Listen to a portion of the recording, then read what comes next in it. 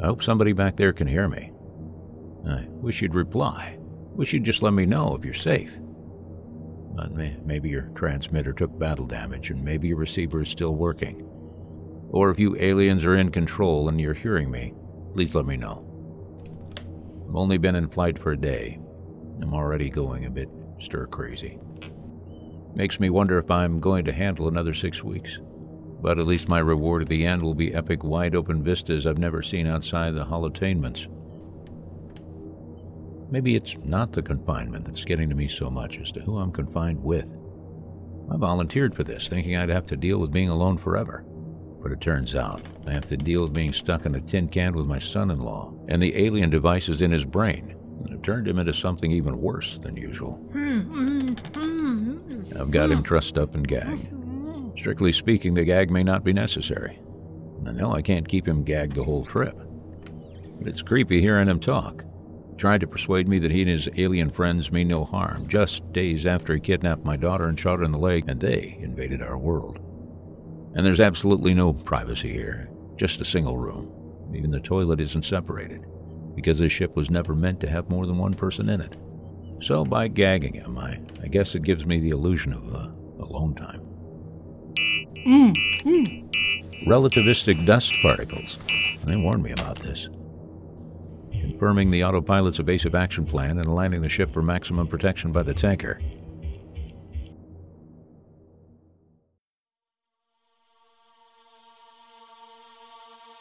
QuietPlease.org presents 253 Mathilde.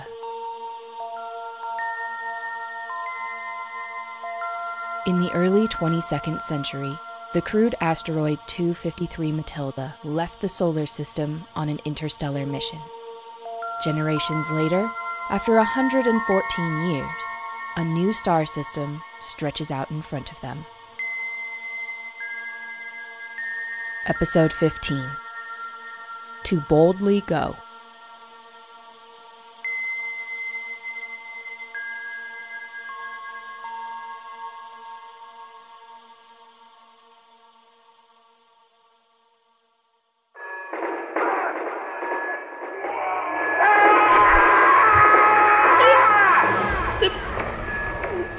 What's going on out there? None of your concern. Patience.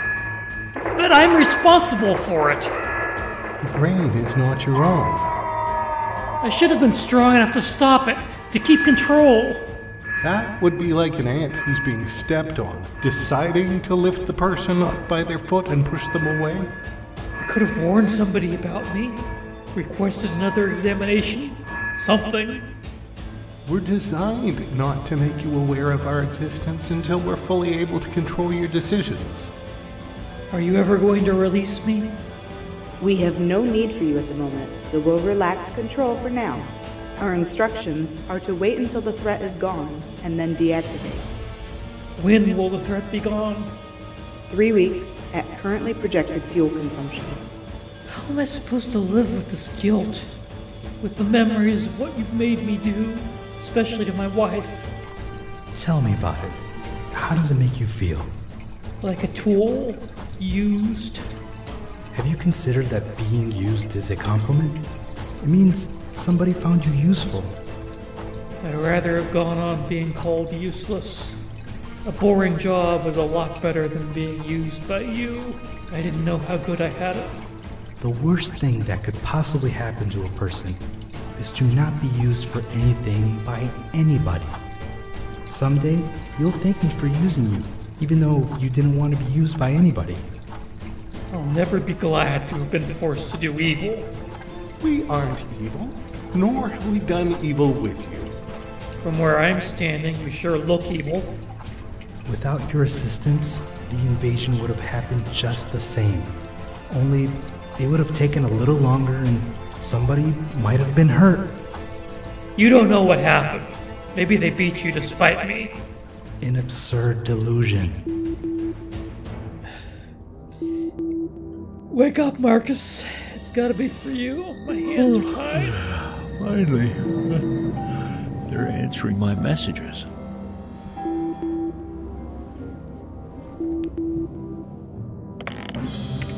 Hi, Dad. The invaders are in control, but I think we're all alive. They dumped us in the Arboretum, and they're taking a few at a time over to their asteroid. They'll be demolishing the communications dish shortly, so we don't have much time. But I wanted to let you know we survived. And we'll still get out of this and regain control somehow, Dad. They haven't beaten us yet. They have assuredly been defeated, but we are gracious victors. We will deliver them back to Earth and take the opportunity to warn Earth of the consequences of repeating your bad behavior. You will be allowed to continue your mission as long as you continue decelerating. You will be allowed one reply message not to exceed 30 seconds length. End transmission. You must be afraid of our people getting control back, telling Earth something about you. Wow. What should we say? You don't need to say anything. Computer, begin 30-second recording for transmission.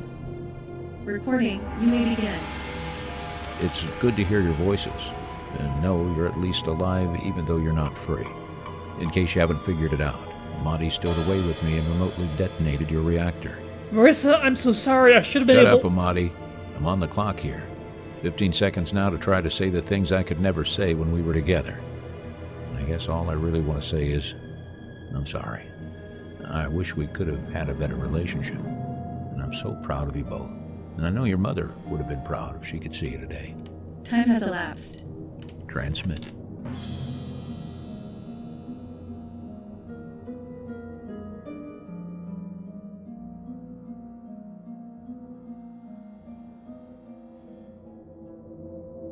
Computer, begin report for day 10. Recording, you may begin. Things have settled into a routine. I get up each morning, well, I call it morning whenever I get up, and review the night sensor logs and any trajectory adjustments that were made to keep us out of the path of dangerous particles. We're still at 63% of light speed, so pretty much everything is dangerous except for the interstellar medium.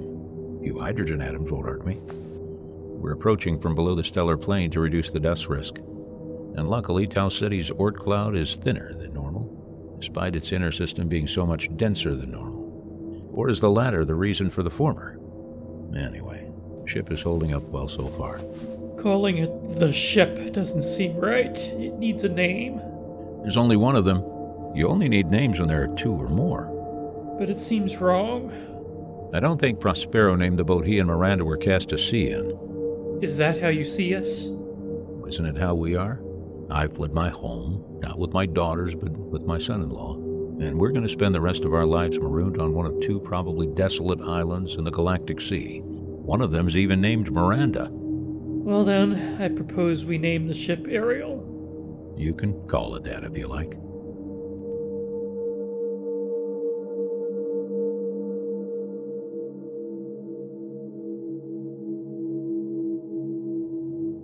Ariel, begin journal for day 20. Recording, you may begin. I've had a lot of time to think lately, almost all my time. I've been doing some self-reflection. In the process, I've realized I've been a bit unfair to Amati. Oh? I've made some terrible decisions in my life. I've made enemies of family and friends. And I didn't have nanobots controlling my prefrontal cortex. It's not really fair of me to hold him responsible for what he did while under their control, especially when I haven't been able to control myself. Well, that's part of why I had such a visceral reaction to Amati, because he reminded me that I have no excuse for my own failures. To come to grips with my own past, I think I need to forgive him. I wish I could forgive myself. And really, I've been resenting him for years. Now, well over a decade, if I'm honest. Maybe it's because he was able to turn Marissa's hate for him into love. Well, I couldn't. Somehow he did in a year what I never could. So he's been a reminder that something deep inside me is broken. A part of me that should be able to reach out and apologize and mend broken fences. Apology accepted. Ow. I can't take much more of this gravity. I almost wish you hadn't untied me. I feel heavy, but not that bad. I guess the injections have been worth something. What is it at the moment? 5 Gs? 2.8 G. As we shed some more fuel mass, it's going to get a lot worse. I don't think I'll be able to handle that. Pretty soon, you'll have to wear the G-suit and spend all your time horizontal, strapped into the takeoff couch to prevent your blood pooling in your feet. Great. What are you going to do, though? I'm going to wish we had more than one couch. I've already been doing that. I'll have to lie on the floor most of the time when it gets extreme.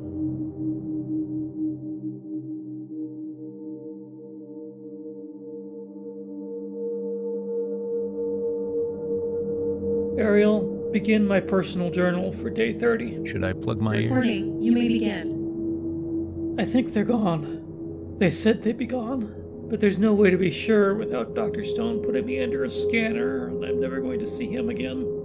The only thing I can do is hope and assume that my thoughts are my own, not being determined by an outside agency.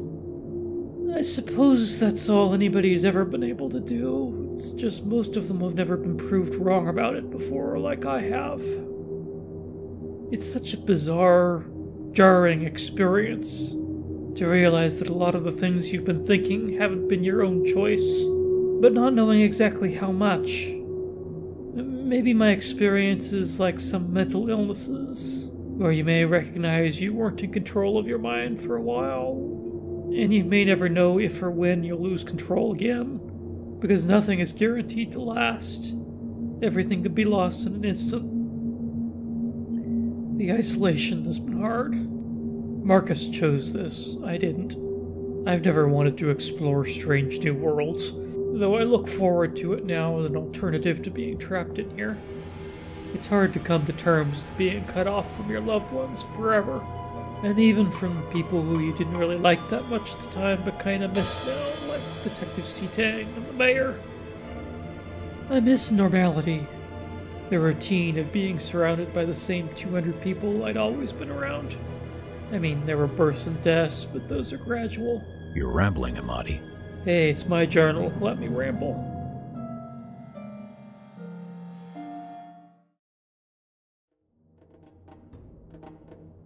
Ariel, begin mission report for day 40. Reporting, you may begin. As you can hear, we're in a festive mood right now. That's because we've officially crossed the helio sheath, meaning we're now inside the Tau Ceti system by all definitions. It's been a long time in the void, and this marks the start of the home stretch. We're going to cover a distance that took 20th century Earth Voyager probes 40 years, all within the next 5 days. But we've slowed down so much already, and we're safe from the expected size of dust particles. Normally these days would be lying down, trying to endure the force of our deceleration, but I've dialed back the engines for a little while so we can celebrate this moment. I've been having to dial it back a few times a day so we can stand up and feed ourselves and relieve ourselves. Lucky I can do that by voice command, or we'd be stuck.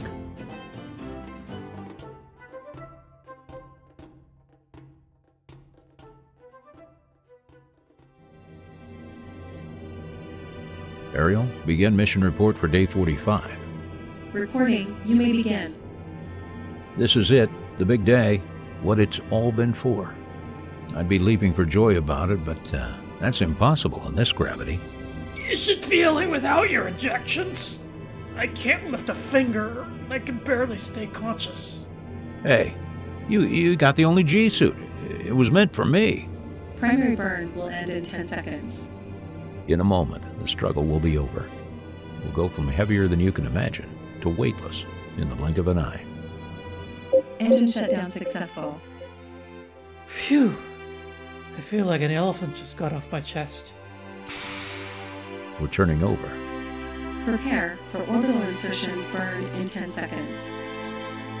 Now the gravity will come back for about 5 seconds, but not so extreme as before.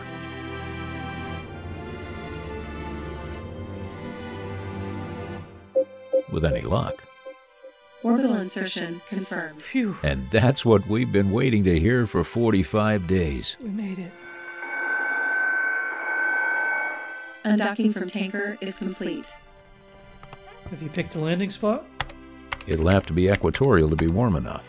And we were advised to pick an island if possible to limit our contamination of the native ecosystem. How about that one? It's a big island and you can see something's growing there. We also need a safe landing spot, something flat. There's a lot of hills there. The vegetation may be too thick. This little mesa looks pretty bare. But does that mean it's too dry and we wouldn't find water? There's a river about 3 kilometers from it, if we can get down to it. Shouldn't be an issue. On the off chance we can't find a hiking path, the gravity and air density of Eddington will let us glide down on simple wings. I think this will be a good spot. Watch out, Eddington. Here we come.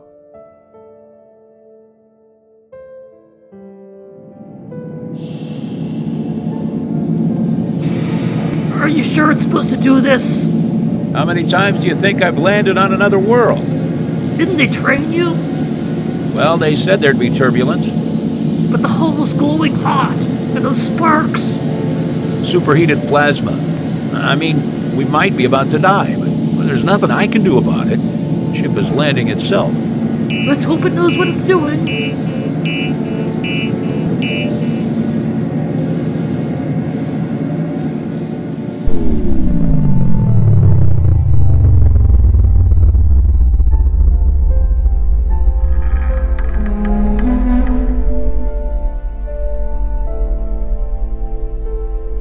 We're alive!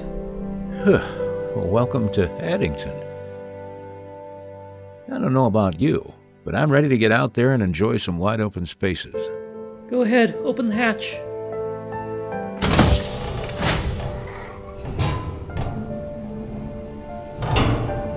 You go first, of course.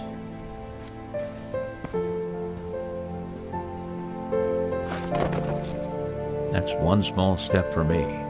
One giant leap for the people who got us here, but we'll never know we made it, or what we found.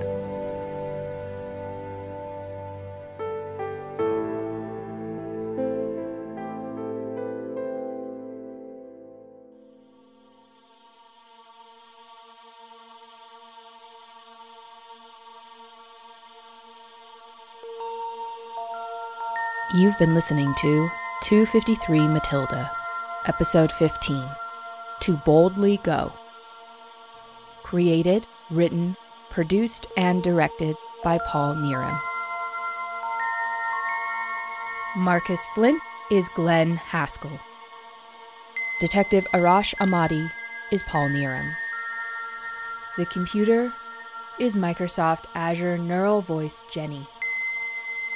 The alien is Megan Schmidt. Chief Mech Larissa Flint is Lindsay Townsend. Dr. Stone is John Gauntz. Dr. Peters is Ahmad A.J. Judah. Communications Chief Marissa Flint is Virginia Hargrove. The announcer is Aaron Summonsby. Sound effects and music courtesy freesound.org, asoundeffect.com, freepd.com, and audionautics.com. This program is licensed for free reuse and redistribution. Hear more episodes at quietplease.org/253.